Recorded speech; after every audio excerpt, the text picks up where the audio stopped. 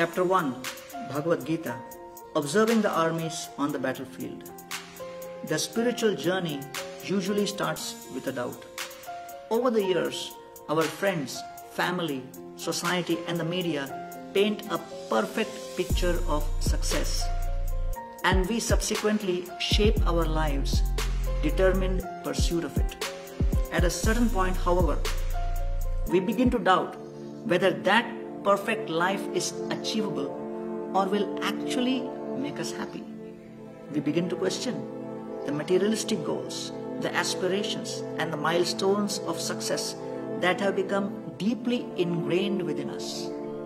Could there be some deeper purpose to life? While this initial doubt can often bring great uncertainty and confusion, it can also bring us to the start of our spiritual journey.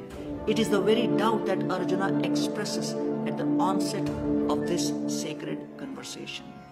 Dhritarashtra uvacha dharmakshetre kurukshetre samaveta mamakau pandavaschaiva kim akurvata sanjaya.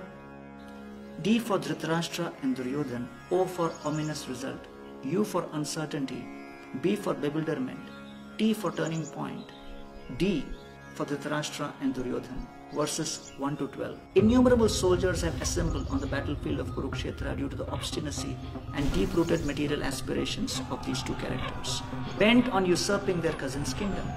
Sitting in his palace, King Dhritarashtra inquires about the latest events on the battlefield, while his son Duryodhan is busy firing up his army as he prepares for fratricidal war. Dhritarashtra is physically blind, but he and his son are also blinded by greed, envy, and material desires. When the individual starts to think in terms of I, me, and mine, primarily interested in selfish gain and personal aggrandizement, then anxiety, frustration, and disappointment are inevitable. Unfortunately, one who is materially entangled becomes oblivious to the ill effects of his actions. O stands for ominous results, verses 13 to 20.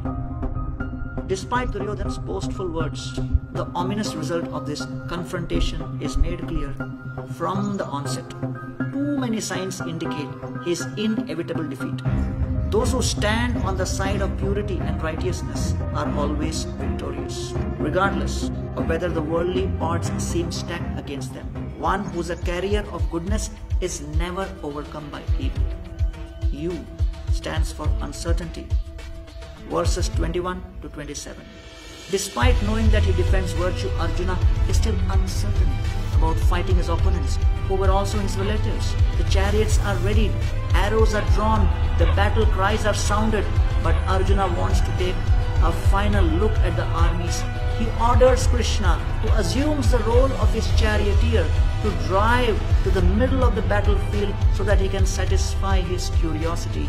To his credit, despite the intensity of the situation, Arjuna takes time to reflect. Life may be crammed with responsibilities and pressing issues, but attendance to such demands should not be at the expense of quality spiritual introspection. Unfortunately, the chronic disease of modern man is the excuse of no time when it comes to such soul searching. B stands for bewilderment, verses 28 to 30. Foreseeing the imminent suffering and the death that is the inevitable consequence of war, Arjuna begins to analyze his predicament. At this stage, bereft of broader spiritual vision, his uncertainty intensifies and he becomes bewildered. When one lacks an understanding of his spiritual identity, his relationship with God, and the critical purpose behind this world, one inevitably becomes disturbed and frustrated by life's challenge. T stands for turning point, verses 31 to 42. Arjuna justifies his decision to retreat from the fighting. Number 1, because it would be cruel and heartless to prematurely terminate the lives of so many soldiers. Secondly, even an unrivaled kingdom would bring no happiness, since he would be bereft of the company of his near and dear ones. Thirdly, one would surely accrue bad karma as a result of such brutal violence, And fourthly, the wholesale killing in war would destroy the family unit and social structure, causing havoc for future generations. Thus his mind overwhelmed by grief, Arjuna sets aside his weapons and resolves not to fight. Sanjay uvacha evamuktva Arjuna sankhe rathopastha upavishat visrijya sasharam chapam shoka sambigna manasa. Sanjay said, Arjuna, having thus spoken on the battlefield, cast aside his bow and arrow and sat down on the chariot, his mind overwhelmed with grief.